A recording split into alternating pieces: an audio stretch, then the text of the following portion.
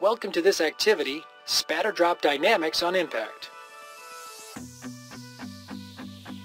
4 distinct phases are involved in the reaction of a moving blood droplet on impact with a surface. Phase 1, contact collapse. Phase 2, displacement. Phase 3, dispersion. Phase 4, retraction.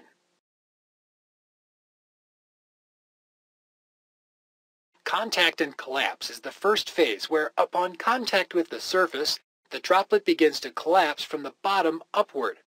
The collapse occurs at the portion of the droplet currently contacting the surface, while the other portions remain intact. As this collapse progresses, the displaced blood is pushed outward.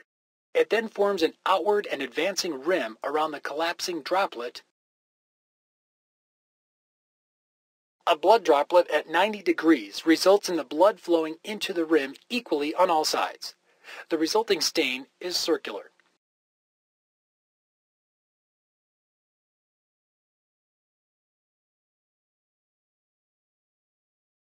At acute angles, the rim forms on the side of the droplet opposite the angle of impact and is pushed in that direction. This directional outflow explains the elliptical shape of the stain.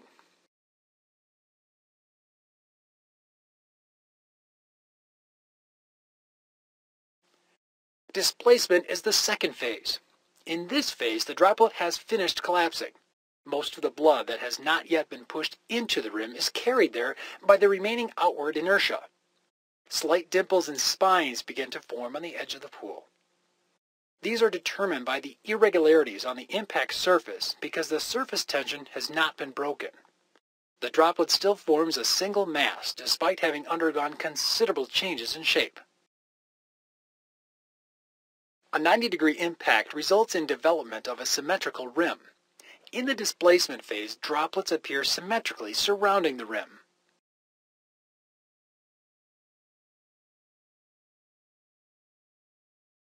Acute angle impacts lead to protuberances only in the forward edge of the developing rim.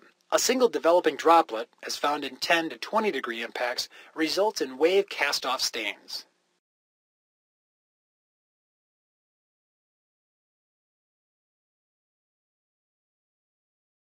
The third phase, dispersion, shows the most elegant behavior of the droplet during impact. Blood is forced into the boundary rim and rises upward. As the volume of blood in the rim becomes stable, inertia begins to separate the structures, which results in some satellite spatter. The result is a crown or blossom effect at impacts of 80 or 90 degrees. The rim will rise upward around the entire stain. The displacement motion of the droplet is lateral, and the dispersion is upward and outward.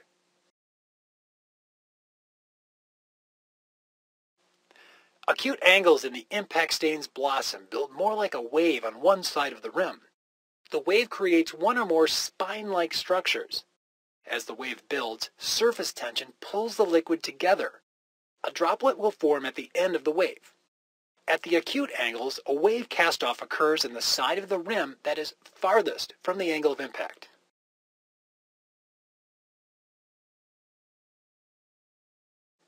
Retraction is the fourth and final phase in the development of the stain. The surface tension will overcome the blood's momentum, and the tension pulls the droplet back into a single form. The spines between the satellite spatters and the parent stain narrow as the blood is drawn into one or the other. Satellite spatters that have enough momentum are able to break off completely in this phase, forming separate stains. The angle of impact has some effect on the stain. In the case of 80 to 90 degree impacts, no part of the blossom structure is responsible for the stain's length or width.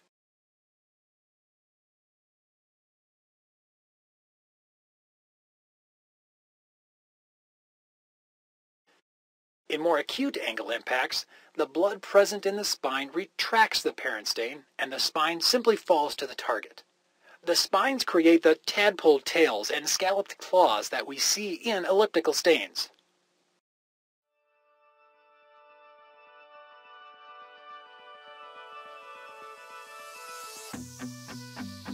You have completed this activity, Spatter Drop Dynamics on Impact.